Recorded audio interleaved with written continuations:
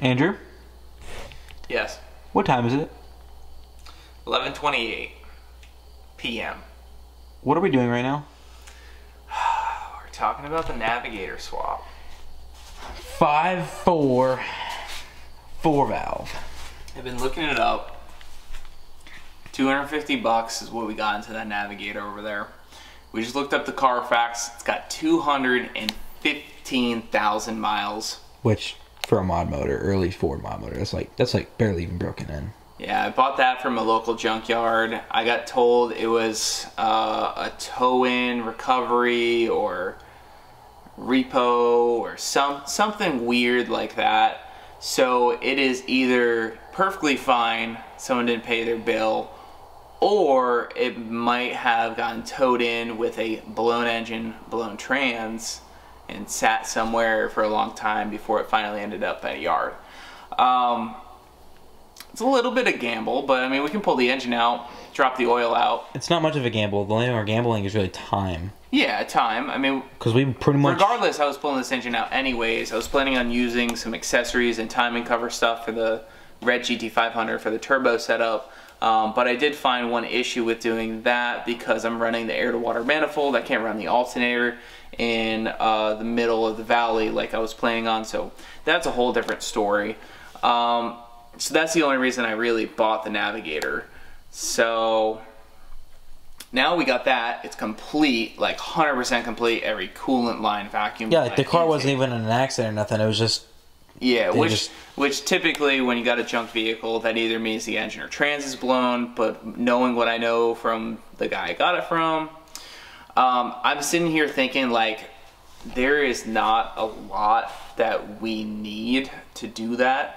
I mean, other than like maybe doing a gasket kit on it, oil pan gasket. We drop the pan, make sure it's not like, if there's like a little bit of like metal, you know. But I think the overall plan, me and Andrew have been sitting here for like the past hours. Editing the Turdzilla video. We've been just talking about, and he's been doing a lot of research on it, and we've just been like, you know, dropping that 5.4 in that car will maybe cost $500. That's max. Like in case we need any big items, like big things. I mean, we were just looking it up. I mean, we did just have a pretty bad setback. It's just some info I found online. We might need a K-member spacer kit. That's a major setback. That's like we're not gonna be able to do it with that setback. Yeah, we're gonna have to like kind of figure it out. It's $100 for a K-member spacer kit. So that might throw us over budget.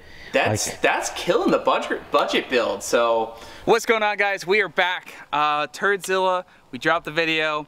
Got so many awesome things happening. A lot of comments on the video, and we definitely discussed some possibilities. The Godzilla, maybe the Godzilla can still happen one day, but budget-wise, this makes a lot of sense. Right here, I think we have an 02 Navigator. I looked up the Carfax, 215,000 miles. Let's see if we can give this old Navigator some life. Now, we don't know, this was a tow-in recovery I bought from another yard, but no key, so we can't just like start it and make sure it works, unless we did like patch delete, hot wire it, you know, all that stupid stuff. Our goal here is to get this ripped out of here, and I actually originally bought this to use the accessories on the GT500 build, but it's kind of just been sitting here. So let's see what the oil looks like, coolant, drop the pan out. We're gonna pull it obviously first because that's kind of objective number one, but we really have no info on this thing. There you go. So these things they look cool sticking out the hood. Like I said, we don't know anything about this thing. I guess one good sign is we don't see like any major like overflow from the coolant. It's still got coolant in it.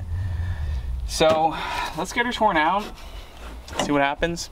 We're gonna hope that maybe they ditched this thing because maybe the transmission blew. Let's get her torn out. We'll forklift her over and get this drivetrain ripped out.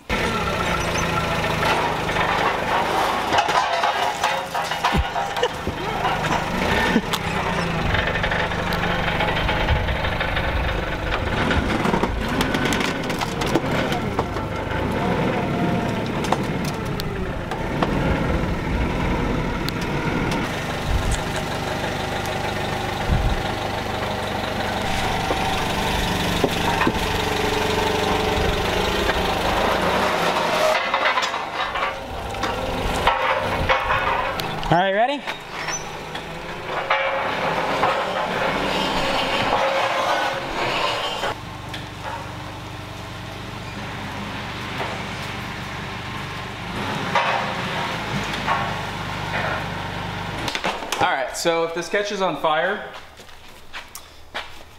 it's a possibility, but well, there is also a good possibility that this might have the alarm going off, but I'm hooking up power. Someone before cut the terminals, but no alarm? No, I guess not. Oh, it locked. It locked itself. Yeah. So jump the starter is the next plan? Yeah, see if we can get it to turn over. Now, we don't know if it's in neutral. So we'll just get the rear wheels off the ground just in case. Okay, so we got our good old thingamajigger. So that's got 12 volts. She's got compression. It sounds like the transmission's making some noise. Yeah? I hear that. Yeah, it sounds like it's got... I guess, let's start tearing it apart.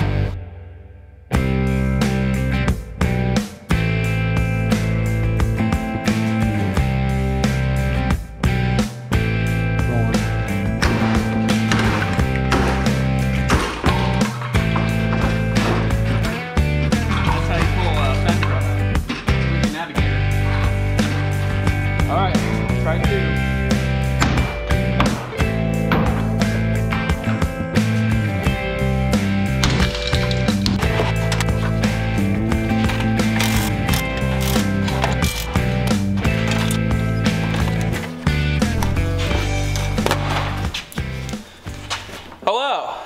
I don't know if Blake filmed of the smash and, you know, the header disassembly. The header panel is being a pain in the butt. I looked up, there's like nothing worth anything in parts on these things, so I just smashed the header panel, it's already broken.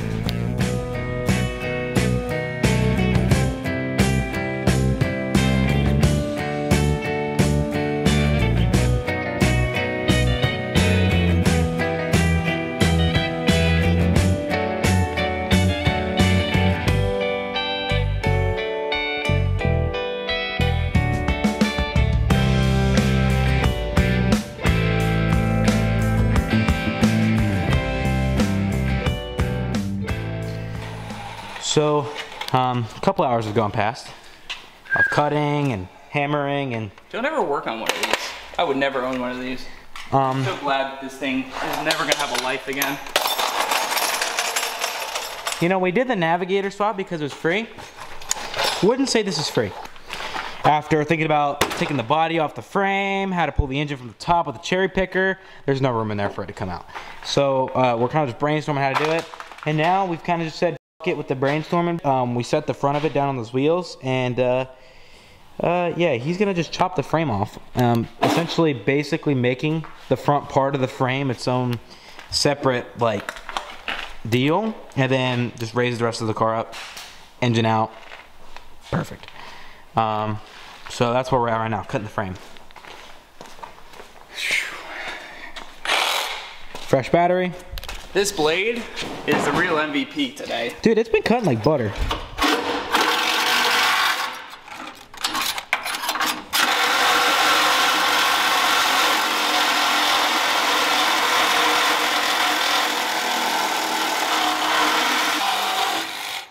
It through? I think it's through. Yeah, because look, it's not synced up anymore. This camera's not focused. Oh, wow. What? She's got some strength, though. Yeah, you can see it's separating. I think we cut the other side, so I'm just gonna flop out. Okay, this side, a little more tricky. It's got harnesses in the way.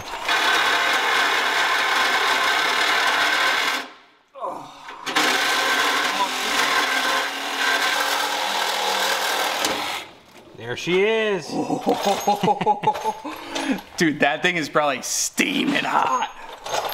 It was smoking pretty good, but that freaking blade? Actually, that was the brake line. The brake line was smoking pretty good.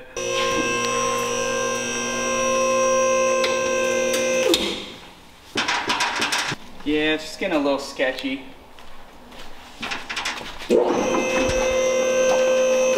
All right, let's push.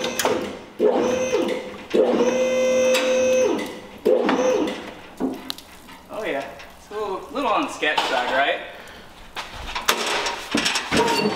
Oh, well, there we go. It's free now.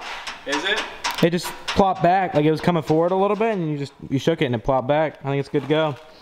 I'm just worried about how stable the body of the truck is, because now we actually do have a lot of weight. Yeah, that is true. Well, let's take a look. Let's cut out our lines and whatnot. What's gonna hold us up? But I've never pulled the Navigator motor before, but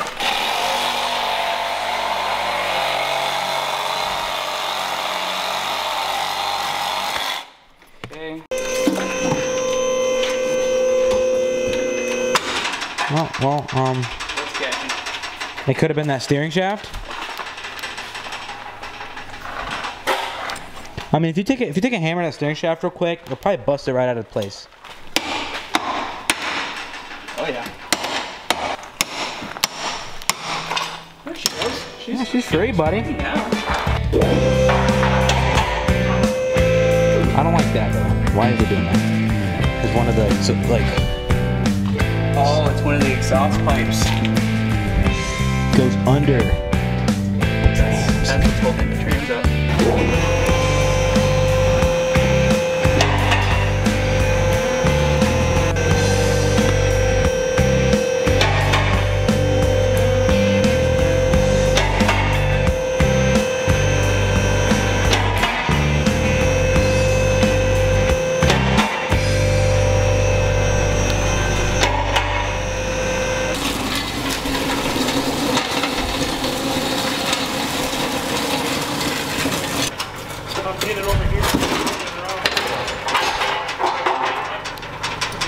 Video. What do you think of this, Brad? Pretty interesting. Since a lot of the weight is on the back, you probably could just stab that back glass and hit it like from those. It'll probably lift it right up from that, from the back side. No way!